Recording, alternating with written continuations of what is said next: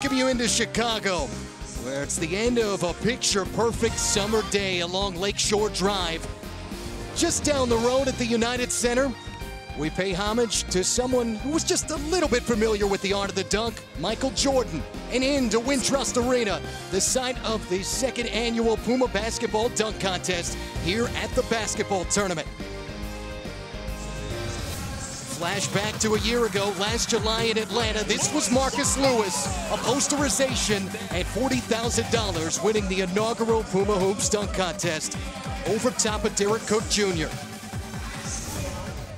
And we welcome you courtside, everybody. Matt Martucci and the former Liberty Flame, Tim Scarborough, who got to see the energy and excitement of what was a year ago. This year, we ramp it up a little bit. This is dunk contest on steroids. Well, you know, we saw the way the dunk contest ended that way, so we decided to do the whole contest that way.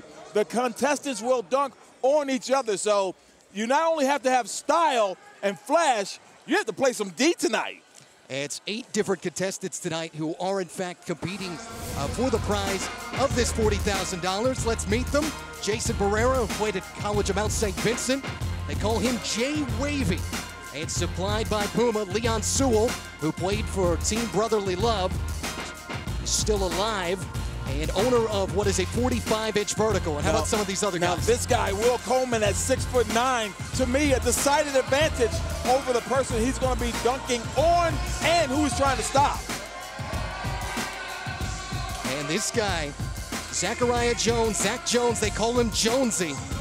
A pro dunker for what's 10 years and wearing that red scare jersey. Yeah, Hails from Dayton, Ohio. He's just a 6-footer, man. It's going to be tough for him to stop people and dunk over people. But Khalil Iverson is my guy. The guy I think could win this whole thing. Well, hold on. Michael Ray Purdy might have something to say about that. Purdy, a professional dunker in his own right. 5 of the last 6 dunk contests he's winning this year, he's won them. And Joe Nathan, Jumpin' Joe Ballard. And then A.J. Merriweather, who saw his team go out in TBT last night. Jackson Underdogs no longer alive for the $2 million prize, but a chance for him to take home $40,000. Let's go down to the third member of our team and say good evening to Jen Hale, who has our celebrity judges. Hi guys, great to be with you again. This year we have an all-star panel of judges, 4 of them, who will be deciding who takes home $40,000. Let's get started with our first judge this evening. Please welcome back home to Chicago, his hometown, Mr. Sterling Brown, of course, with the Milwaukee Bucks. Awesome defensive threat, 3-point shooter, back home with his guys. We also have Instagram sensation and NBA celebrity trainer Chris Brickley, 700,000 followers. I logged on and I thought maybe I'd try some of the workouts, and then I decided, nah, can't do that. Awesome stuff. And of course, a man who needs no introduction, DeMarcus Cousins. You'll see him suiting up for the LA Lakers. He also, besides judging, has had a team playing in TBT this tournament. DeMarcus, give us a little insight what you're looking for into tonight's dunk contest. I just want to see some power. I want to see somebody get banged on. So let's make it happen. Something tells me that will happen easily. And of course, Michael Porter Jr., we're so glad to have you as well. He will be returning to the Denver Nuggets this season, ready to make an impact. So guys, back to you. These judges have their work cut out for them tonight. And thank you very much, Jen. And they picked our 8 contestants out of, wouldn't you know it, a Puma shoe. And 1 through 8 will square off. Our rules here in the Puma Basketball Dunk Contest: random draw sets the matchups. 1 posterized dunk, trying to go up over the other. And then a scoring system 1 through 10. 2 highest scores advance to the championship round. And if you happen to have a tie, a freestyle dunk-off between a pair of tied players, we have 1 referee who will call fouls. Winner, $40 grand. Runner-up gets $10,000. And Scar, here's our order. You know, Jason J. Wavy Barrera is a small player, like we talked about. A.J. Merriweather as well. But both those guys are great dunkers in their own right. But to me, it's about negating the dunk that you're blocking and then bringing the style and the power. All set to get it rolling here from Chicago. Jay Wavy Barrera recently inked a deal, professional deal with the Harlem Wizards, and paired against the 8 by the random draw. A.J. Merriweather, who's hoping to make this a better weekend in Chicago after a loss at TBT with Jackson underdogs. Man, it's already on, Tooch. That was great defense by Merriweather. And to me, when you try to windmill dunk on a guy, it gives the defender time to negate it. Watch this. As Merriweather just goes up with two hands, he cannot foul him. If he does, it's a do-over. So now Merriweather gets a chance to posterize Jay Wavy. Let's see what happens here. Former runner-up in the NCAA dunk contest. And no dice for Money Merriweather. See, I feel like he was fouled, though. I think he needs a do-over. He's asking for one, but he's not going to get it. No deposit, no return, Scarborough.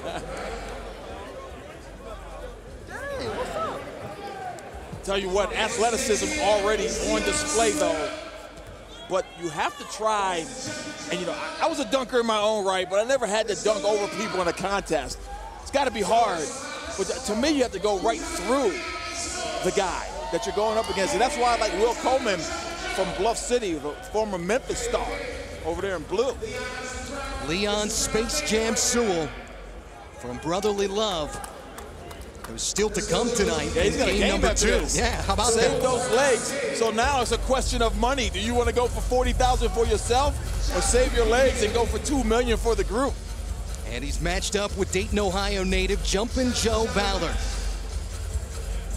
who was said to have rockets in his shoes by his high school coach. Well, he's wearing Pumas now. Let's see if Puma has come out with the rocket shoe for 2019. Space Jam and Jumpin' Joe. And couldn't get it down. But I like what Sewell did. He tried to go around Jumping Joe instead of going up. And Joe has one of the highest verticals, maybe the highest vertical in this contest. But watch how Sewell goes around him. Joe actually tried to meet him at the top floor. But Sewell couldn't convert the dunk. But it may have changed the direction in which he goes. See, once he gets by him right here, he's just losing the ball, Tooch. He just needs to hammer that thing down. He's already by the defender. Just make the dunk. You never had that problem, right? No. Unless you have a videotape to say otherwise, I'm going to say no. Jumpin' Joe with a chance to try and return the favor. Fourth dunk of the night. Oh, my And God. again, couldn't get it down. I don't know if you saw that when he tried the 360 on a defender. This guy is special. Didn't make the dunk, but my goodness, the effort. And you know, Sewell actually blocked that. He got a hand on it. But the question is, did he stay in that circle? The answer is yes. What an athletic play. My goodness. That's straight up. He stayed in the circle. Well, how about the 360 attempt? But the block, you see, great camera work there. Now our third seed. Here's my guy. Out of the shoe, the power of Will Coleman potentially on display. Yeah, this might get dangerous. And Michael Ray Purdy, who has won a bunch of dunk contests, 5 of the 6 he's competed in this calendar year.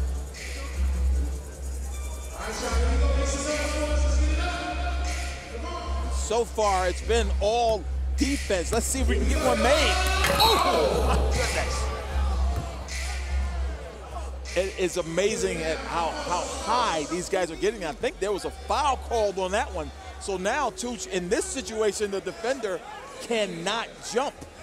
He can defend, but he can't jump. So Will Coleman has an excellent opportunity to get this poster. Referee Earl Walton, our lone decider. Yeah. Of foul or no. Second chance. Easy. And no problem for Coleman. And all Michael Purdy could do was say, hey, I can't jump. I can't offer resistance. I just got to stand here and be a part of this poster. Smile. Boom. Right on his head.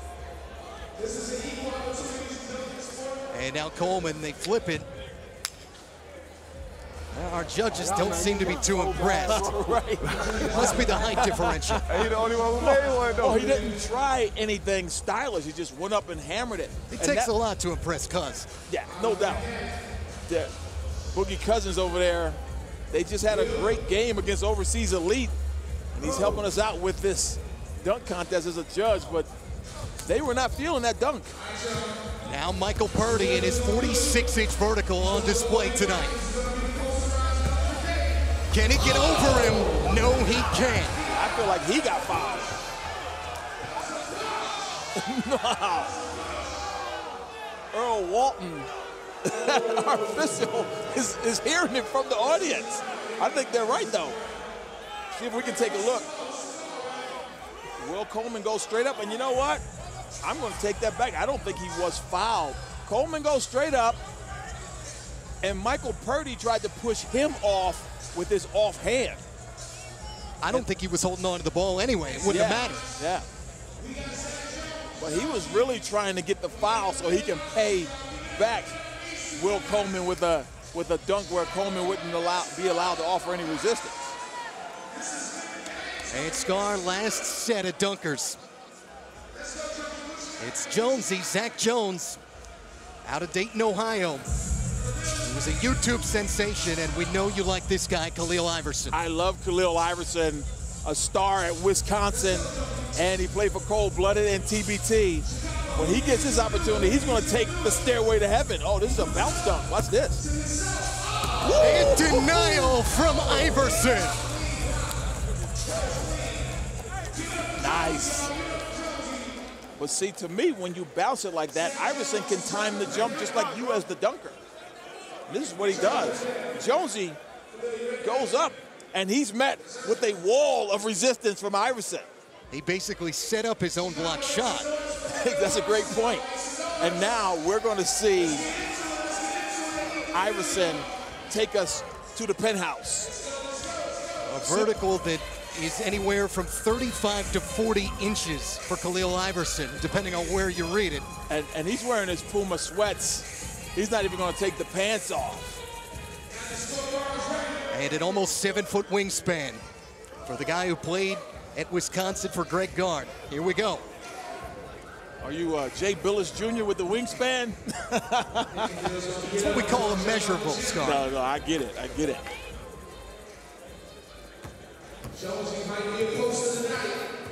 So far, only one dunker registering a score. Yeah, and that score was paltry, though. So right here, he's going to get himself into the finals. Iverson, head down, posterized into the finals. I think there's a chalk outline in that lane that has Jonesy's name on it. Man, bodied him. Watch this. Explosion, the bump, it doesn't matter. He's like a flea on a dog right there. Iverson, second look, different angle, the power, the force. Woo! 2 hands, and Jonesy takes a spill. My goodness. Get on my Instagram account. It's the pairing where the matchup really mattered the most because of the height differential. And they like it better than the one that Will Coleman put down, at least. So far, that's the high score. So Coleman from Memphis and Khalil Iverson squaring off in what will be our championship round. And Khalil Iverson happy that he drew his pairing. This is going to be a battle of sheer power. And I got my 2 guys that I talked about. Michael Purdy gave a little resistance, but this is just not his style. These dunkers are strong and powerful. That's why they're in the finals. Let's go over to Jen Hale. All right, guys, finding out what Michael Porter Jr. thought of the 2 dunks that went. Why did you give the scores you gave? I mean, the first one, dude didn't even jump, so it was an uncontested dunk. But that last one was crazy, so I gave it an 8. An 8, all right. Looking forward to the finals between these 2? Yeah, for sure. Absolutely, all right. Let's find out, Sterling. Your hometown, you're watching them compete. What did you think of the defense these guys gave? It was great. It was great timing, man. Some of them guys should have made some of them, but this last round right here gonna be interesting. All right, Chris, what are you looking for in this round? You are the trainer. You are the expert in athleticism here. I'm just looking for someone to get posterized. I hope number 4 is okay. All right, thinking good thoughts, sending good thoughts. Boogie, how would you rate the talent you've seen out here so far tonight? It's been incredible to watch. A lot of guts to come out here and do this. So, you know, kudos to those guys. It has been fun to watch, and it's just going to get better. Guys, let's send it back to you. Yeah, thank you, Jen. Tim, nobody wants to get posterized. Well, nobody wants to be on Instagram getting facial like that. But the reality is the two most powerful dunkers in this competition had the advantage, and we see what happened. Those two guys are in the finals. One is going to win $10,000, and the other is going to win $40,000. X Games Minneapolis continues tomorrow at 1 Eastern, noon Central on ABC, then 7 Eastern, 6 Central on ESPN2 and the ESPN app. The afternoon coverage highlighted by the Monster Energy Moto X Best Trick and the Real Cost Skateboard Big Air Finals, while ESPN2 will have BMX Street, the Real Cost BMX Dirt, and Moto X Best Whip Finals. Still to come, Will Coleman, Khalil Iverson. Somebody's taking home $40,000. We only wish it were one of us.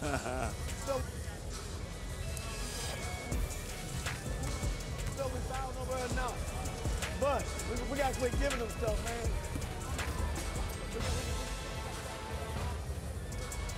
Who was that over there? Bo? What was it? Did you hit him low hands or what? He did.